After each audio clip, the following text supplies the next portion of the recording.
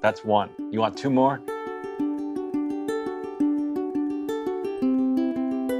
Get to see one of the most exciting young actresses of her generation toe-to-toe with this legendary actor that we all know and love. Florence is a singer and a songwriter, and not everyone knows that about her yet, but I did. And so I asked Florence to write original music that she performs in the movie. You may have heard that it's a drama and that you might cry. That's true, but you're also gonna laugh. I don't want people to be afraid and think that this is too much of a drama and they're going to be in the fetal position. There's a lot of humor in the movie as well.